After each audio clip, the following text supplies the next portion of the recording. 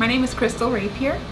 I work for the Abraham P. Lee Lab at the University of California, Irvine, and I'm a biomedical engineer and a PhD candidate.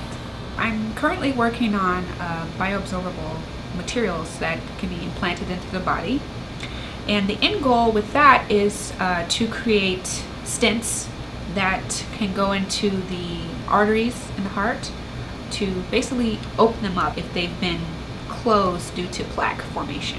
I'm creating a new medical device implant material. Our material will hopefully be anti-inflammatory.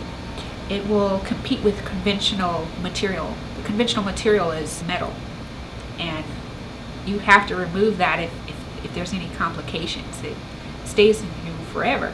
So there's people who do not want that, and they just want material that can just do its job and degrade naturally once it's done. I was born in Harrisburg, Pennsylvania. I moved around a lot, and I lived mostly East Coast and Midwest. My father is a mechanical and aerospace engineer.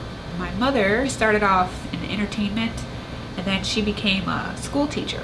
She's the artist, and my dad's more technical. I have always been a thinker. I just find science fascinating. I didn't start out with a particular goal in mind to be a scientist when I was younger. That's just things that I liked. I just liked hearing about the planets, outer space. I liked hearing about diseases and just how things work.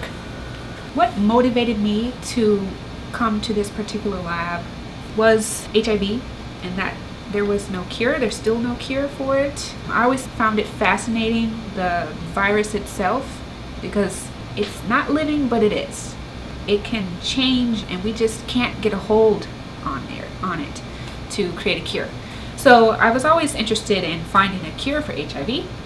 I had an idea for a possible treatment. When I came to UC Irvine, I saw that they were working on artificial cells, and that's exactly what I wanted to do. So I had an aha moment, and this is where I need to be. This is another yellow room where we do photolithography,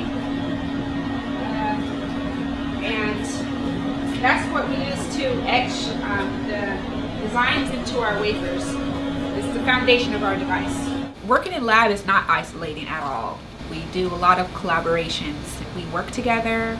We have our own set project, but sometimes that overlaps and we work together, or if we have a problem, we can ask another lab mate who may have a solution to that problem. Even though they may have nothing to do with what we're doing, we still work together and talk through problems.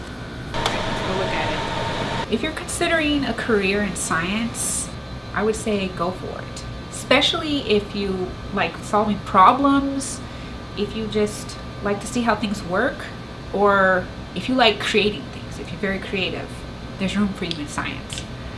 I know some people, I guess, hold back or kind of iffy about it.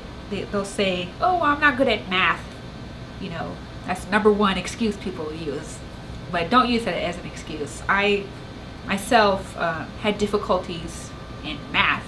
I bought a book at Barnes & Noble's just about the math fundamentals, the basics, and I worked through that on my own, at my own pace, and that gave me the courage to pursue higher math courses. So when I got here, I had advanced engineering mathematics, and I'm not a traditional engineer, but I got through it. So I just encourage people to do things like that.